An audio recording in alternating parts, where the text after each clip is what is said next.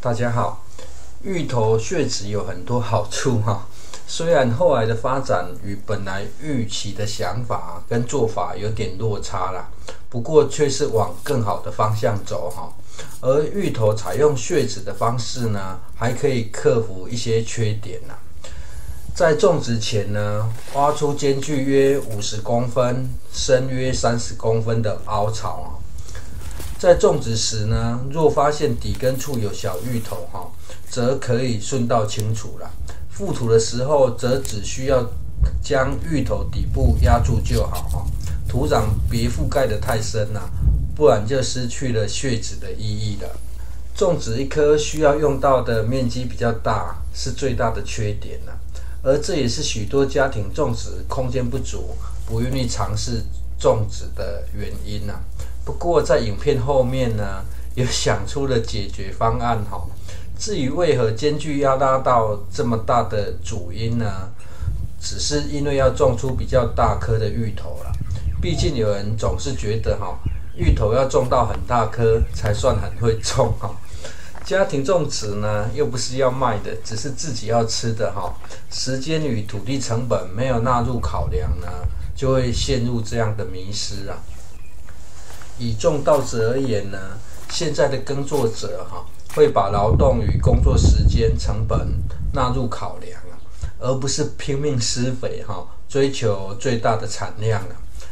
以家庭种植芋头而言呢，因为芋头会不断长出幼苗个人反而觉得若只是要食用长到中型的芋头就可以采收了。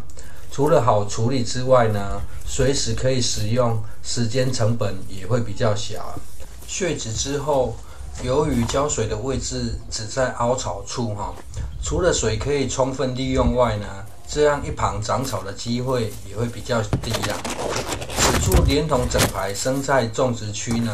原本都是土壤非常湿黏的位置利用土壤做出菜床与进行垫高吸地后呢，土壤改善的效果非常好由于更早一批穴植的芋头呢，会在凹槽上方出现大量引粪本来设想是呢，将这些引粪往凹槽推，拿来覆盖芋头浇水的时候呢，还可以顺道溶掉这些引粪，帮忙施肥先不用管引粪的肥力有多大了，光是把土壤从湿黏变成透气的特性就很值得这样做不过呢，地底的霸王蚯蚓完全不受控蚯蚓喜欢潮湿的特性呢，自动会往凹槽爬动导致覆土的工作呢，也一起被勤劳的蚯蚓做完了这样间接也算是芋头与蚯蚓的共生效应芋头提供遮阳的阴凉环境蚯蚓帮忙施肥与松土的反馈现在这行为感觉像是再次挖出凹槽不过这主要是要解决芋头种植面积过大的问题在芋头的间距间呢，整理出可以种植的空间避免被质疑抢肥的现象呢。芋头一样是在凹槽里根系会在更下方而在间距间呢，因为土壤位置相对较高种植根系不深的生菜类呢，就可以解决抢肥的疑虑另外呢，生菜类对于日照需求不大了，甚至有些生菜呢，对于气温的容忍度比较低有的芋头叶进行遮阳呢，就可以延长种植的时间而这样的安排呢，也可以将种植面积更为妥善的利用。实作的第一步呢，直接在此进行育苗把利用花盆进行育苗的做法再度缩减了。现在要进行育苗的是大陆妹大陆妹生长的速度比较快现在育苗呢还有机会充当年菜使用毕竟呢今年的过年假期比较长反正就是分批一直给它种下去就对了担心数量太多呢，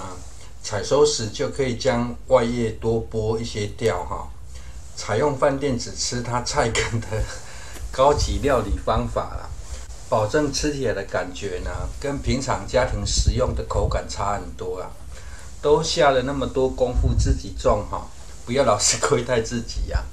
至少接近过年期间呢，也对待自己好一点吧。另外，由于生菜类呢很容易自行育苗，自行育苗的好处呢，可以方便随时进行移植补苗哈，将芋头叶下方的空间进行整理一遍哈。凹槽的范围呢不用过深啊，只要维持有蓄水的能力就好。这样也可以降低抢肥的现象发生。目前在芋头叶下方呢，进行了2处大陆妹育苗哈，这些苗长出后呢，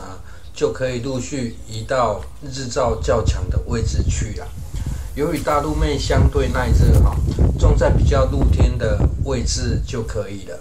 但若是种植的位置非常明显哈，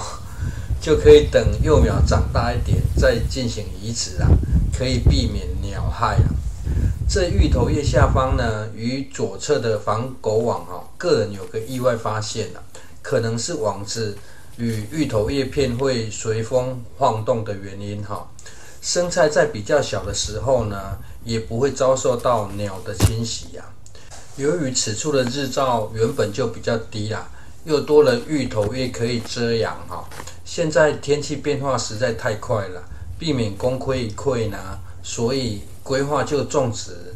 波士顿奶油莴苣与结球莴苣啦。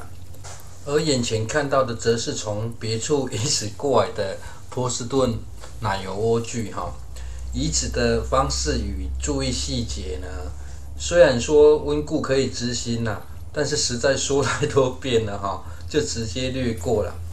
浇水的方式日后就主要浇在凹槽处了，让水自行扩散哈。除了省水之外呢，也可以避免水从上方浇下来，土壤容易板结啊。而这样的浇水方式呢，还可以调节蚯蚓活动的空间哈。主因是蚯蚓虽然喜欢潮湿啊，但却不喜欢泡在水里啊。很幸运的哈，虽然外面河道进行清淤修整，停水20天啦，但中间下了一次雨哈，直接省掉浇水的麻烦了。而大陆妹的2个育苗区呢，小苗已经长出来了啦。芋头旁的波士顿奶油莴苣呢，也顺利的生长了。更内部的生菜呢，则是维持着不断补苗哈，不断采收的状态啊。最后来看一下在内部所遇到的特殊状况。个人觉得这也是友善的种植方式哈。眼尖的您呢，有发现发生什么状况吗？这种植百香果的种植槽被挖成这样哈，如果不是反复观察呢，实在很难想象这是谁来搞破坏的啦。这是一只夜莺哈，有时候晚上会躲在这睡觉，以前也曾经在中央种植槽发生过啦，所以暂时也就维持现状啊，提供它在此避冬哈，不进行修整了。谢谢收看。